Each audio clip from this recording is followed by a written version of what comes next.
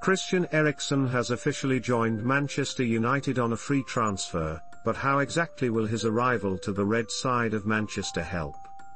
Eriksen's favoured position is in a free role in the centre of the pitch as an attacking midfielder behind a striker, however he is a tactically versatile player. Erik ten Hag has already implemented how he wants his team to play, as this has been in a dominant possession manner.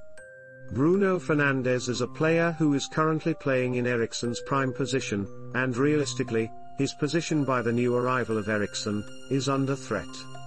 People may look to the amount of goals and assists Bruno Fernandes has gotten, but when it comes to playing as a team in the long run and things such as balance, and the intelligence of executing things at the right time so everyone can thrive around you, that has come into question of the Portuguese international.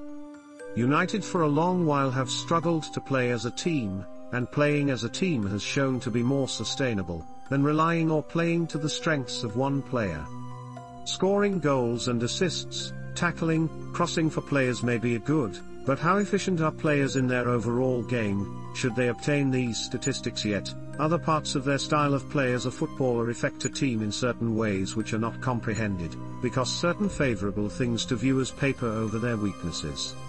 Eriksen has shown with past clubs such as with Spurs and Inter Milan, that he can progress forward with him being present at the team, but will he replicate this at Manchester United?